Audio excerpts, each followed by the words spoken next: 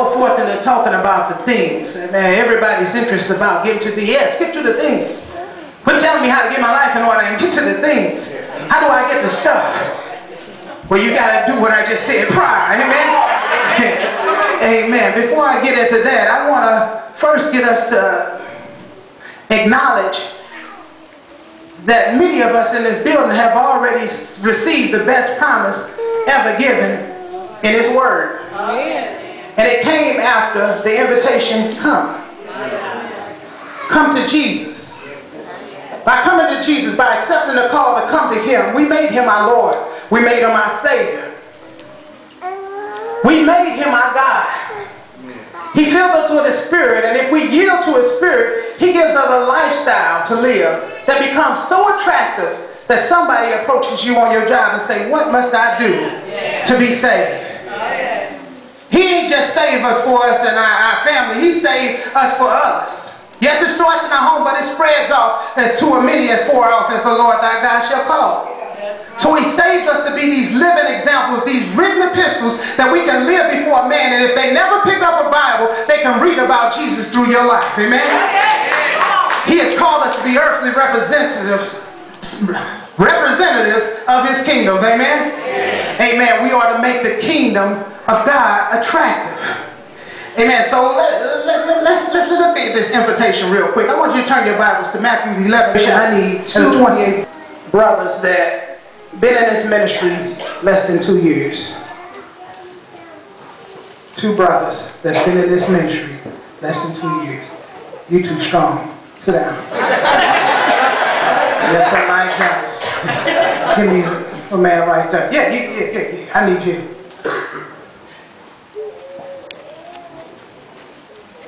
Needed me a small brother.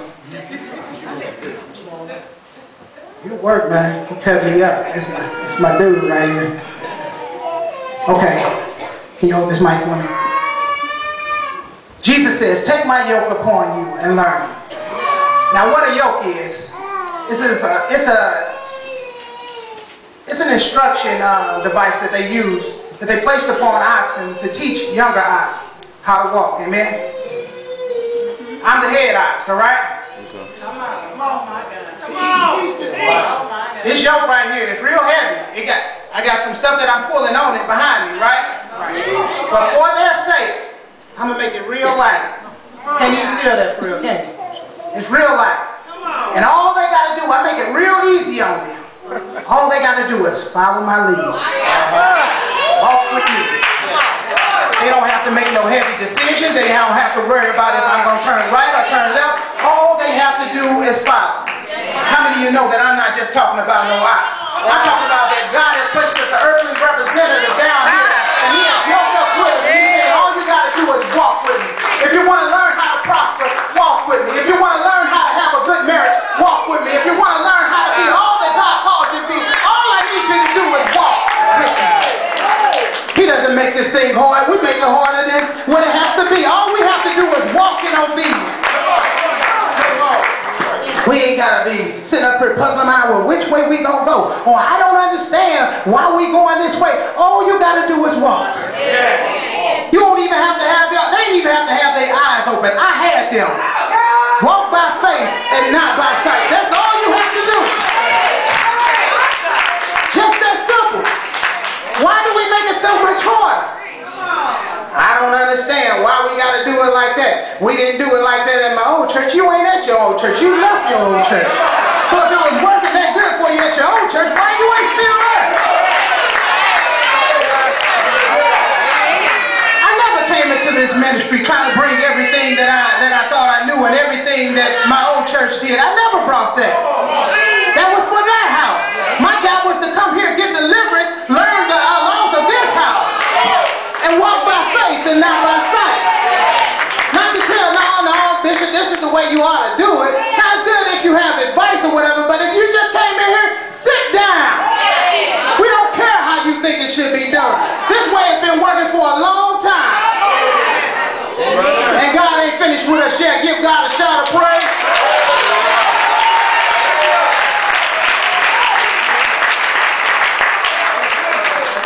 First lady often makes the invitation, and you heard Elder Courtney make the presentation today.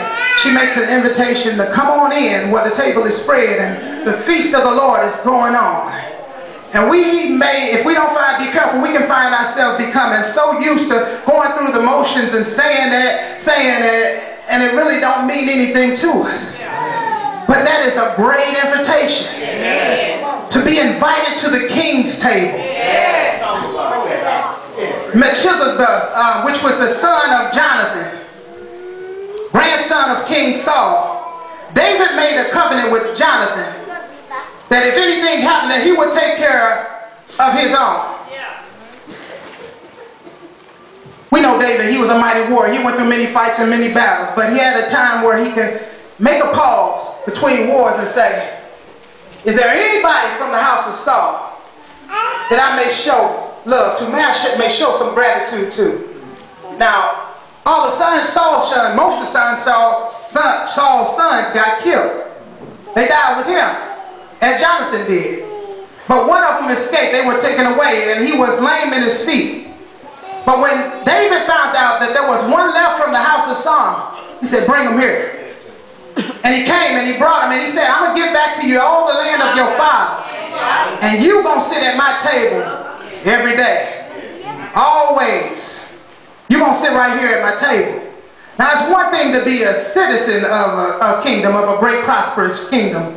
But it's another thing to sit at his table. You see, we don't really understand that because we got a president. But just look at it this way. There's many famous people that have made a trip to the White House and have met the president and have sat down and supped with the president. But at the end of that day, they got to go home. You ain't staying up in here. Matter of fact, the president ain't guaranteed no more than 4 years up in there. But to be invited to the king's table is an invitation that says, I accept you as one of my sons. Now, in the kingdom, a citizen can be partaker of the benefits of the kingdom, but a son has an inheritance of the kingdom. Amen? Total big difference. So he offered him an invitation to the table, and he said, just like I would say, who am I that you would choose me? But it wasn't because of what he had done. It was what his father had done that he was being blessed through this covenant. God is calling us to the king's table. Come on in where the table is spread and the feast of the Lord is going on. He said, I stand at the door and knock. If any man will open up, I will come in and sup with you. You can have dinner today with the king. Amen? Amen. Amen. Ain't nothing lacking in the kingdom. God's desire is for us to become part of his welfare program. That Negro say welfare, huh? Trying to get up off welfare. This nigga talking about getting on welfare. Did I say that? I'm sorry. Excuse me, that's the hood coming out of me. But anyway, bleep that out.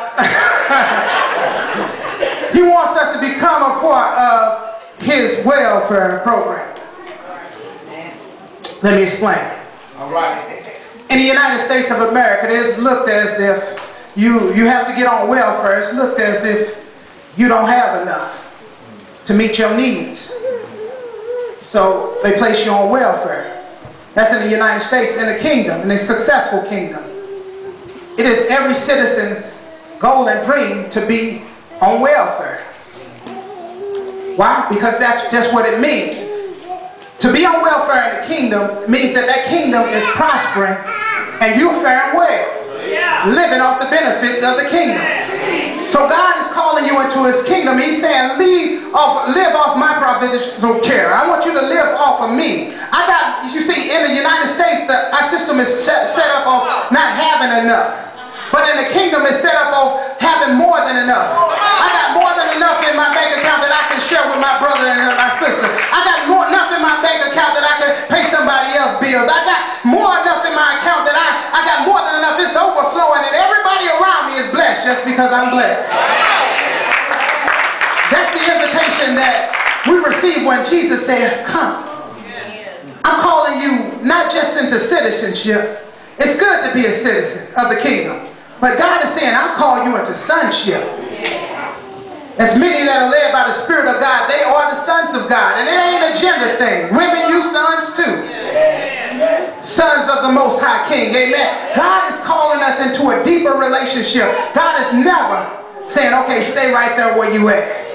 Be consistent where, be complacent right there where you at. God is always calling for more. He's always pulling for more. He's always calling for you to come forth, never to draw back, but to come forth. He has no pleasure in the drawback spirit. He says advance forth in the kingdom of God. Amen.